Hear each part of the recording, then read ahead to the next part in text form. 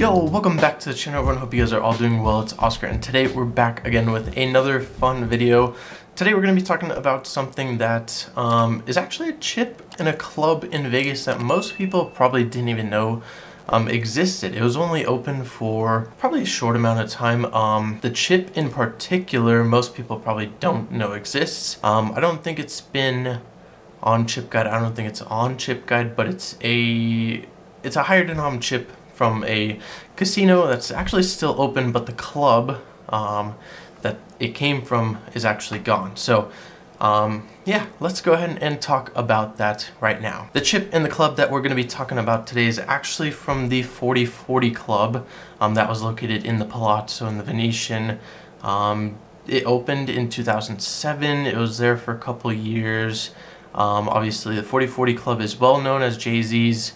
I guess we could say it's a nightclub kind of get-together, bar, lounge, sports bar lounge, along a list of other many things. But 4040 Club definitely mentioned many times in numerous Jay-Z songs. Still, I think he probably owns a 4040 Club. I think there might be one in New York, maybe one or two others across the world or in the US. But the 4040 Club, if you think of 4040 Club, you think of Jay-Z, along with probably Ace of Spades and what other company or let's say drinks that he does have. But the chip in question, or the casino part of it, is actually a $100 4040 Club. I guess it's like a commemorative, but it was a 4040 Club specified $100 chip that was used at the Palazzo inside the 4040 Club. So like I said, this is probably a chip that most people probably don't know exists. It's a chip that Mike Christensen actually has in his collection. I think it's actually for sale. And I remember the first time I saw this, he showed it to me probably 2 years ago. The very first time I went to the CCA summer show, he happened to have it, and I think he had a bag of chips. He just took it and dumped the chips onto the counter and kind of showed them to me. The 4040 Club was one that kind of stuck out because I haven't seen it. Obviously, I listened to a bunch of rap music, bunch of hip-hop, bunch of Jay-Z, and the 4040 Club definitely stood out. So I happened to ask him kind of what it was. He gave me a brief description of it, but 2 years ago, it wasn't as much information that I got. But it was about a month ago at the Casinorama show. I actually got to sit down with Mike and we talked about that chip.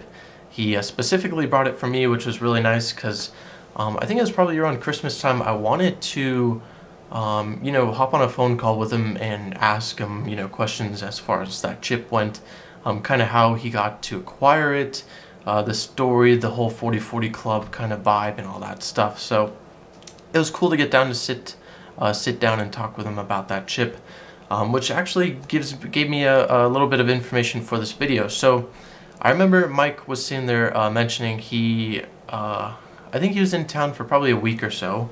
It was the week or the weekend of the 4040 Club opening, if I remember correctly. Obviously the 4040 Club opened in 2007. It was probably New Year's of 2007, so moving on to 2008 from this wrap-up article that I found online. Along with Jay-Z and Beyonce, there was Mary J. Blige, Al Sharpton, Robin Thicke, LeBron was there, bunch of other artists, A-Rod was there, and a whole bunch of other people. But like I mentioned, I think Mike said it was about a week or so he spent trying to get into the club. I know he definitely spent 3 days at least trying to, or 2 or 3 days trying to get into there. He basically sat outside the club waiting for someone to open up. I think he mentioned there was one blackjack table in that whole club. There's one or two. And he happened to sit outside that club for multiple days waiting for, someone to open up that table. And I think it was the last day of his trip. He was actually, he was almost getting ready to give up. But there was one dealer who kind of happened to, I don't remember if it was the dealer on the opposite side of outside of the club with a table, or there happened just to be a dealer that walked in there and asked Mike if he wanted to play. Mike said, yeah, of course, let me play. And Mike got the chance to play. He said he was the only one playing blackjack inside the 4040 Club. And I think the minimum bet he said was $100. So I think he bought in for 1,000, so he had 10 of those 40/40 Club 100s basically in his stack. He played a couple hands, lost about half of them, so he lost 500, and I think he walked away with the rest of them. If I remember correctly, he asked if it was, cool to take the chips with him. They said, yeah, sure, why not? It's obviously a souvenir. You paid for them, so they're your chips. So the interesting thing about those chips, though, I believe he mentioned the minimum bet on the table was $100. So obviously the $100 40/40 Club would have been the main chip you're using. Any of the other higher denom chips, 500, 1,000, 5K, any of those were all standard Venetian chips, Venetian Palazzo chips. If you don't know, Venetian and Palazzo, they basically mix and match their chips.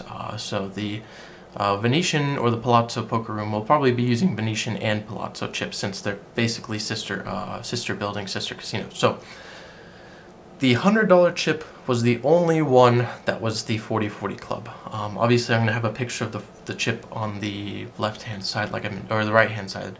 Left-hand side of the video, like I've been doing for a majority of the time now. But the 40/40 Club was the only one with that inlay, he said. So it was kind of interesting. He sat down, definitely noticed that right away. Wanted to get something commemorative and celebrative of the chance that he got to go into the 40/40 Club, play, experience the vibe, even though it was only him and the dealer basically sitting at the table. But it's a piece of history of Vegas that I'm sure there's a majority of people, or let's say those people that were around in 2007, 2008, they probably remember Jay-Z's 40/40 Club. As far as events wise, I'm not really sure what happened inside the 40/40 Club. I'm guessing it was a lot of nightclub kind of nightlife. Probably sports bar vibes during the day when it was open, if and when it was open. But definitely something unique, definitely something that most people probably didn't even know existed. If you Google 40/40 Club, majority of the stuff that pops up if I remember correctly, isn't even Vegas related stuff. Mainly kind of New York and other parts of the US where the 40/40 Club or 40/40 clubs are currently open. So it's it's an interesting thing. It's something definitely that kind of caught my interest when I first saw the chip, because obviously I had never seen it before. I had never read about it. I had never seen a picture of it. I had no idea that a 40/40 Club chip existed. So pretty cool, and I gotta give a big thanks to Mike Christensen for showing the chip to me in the first place. I think it was 2 years ago he showed it to me. Last month he brought it to the Casinorama show just for me, so we got to talk about it. Sat down, I think we talked for 5 or 10 minutes, so it was pretty awesome. Kinda wish I recorded kind of a voice memo at the time, so I had all the information and the exact information that we talked about. But I think I remember majority of it correctly because it's such a unique story and such a unique chip in the first place. So yeah, hopefully you guys enjoyed today's video. Hopefully it was something that you didn't know about. Hopefully it was something that piques your interest, or maybe it's going to be a chip that you're going to want to look for the future if you have a large chip collection and you want something unique. Or if you have a Venetian Palazzo kind of collection, you're missing that one chip because you never knew it existed. Or if you just want a piece of Jay-Z or Vegas history, there's definitely that thing right there. So 40/40 Club 100 from the Palazzo/Venetian. Definitely a cool chip, definitely unique, definitely something not seen every day. And like I said, big thanks to Mike Christensen for showing it to me in the first place, talking to me about it, and giving me the opportunity to make this video, because it's cool. I love Jay-Z, I love chips. Everybody loves a little bit of history, a little bit of content. So the world goes round. Hopefully you guys enjoyed today's video. If you did, please drop a like. If you have any comments, put those down below. If you're new here, please consider subscribing, and I'll catch you guys in the next one. Peace.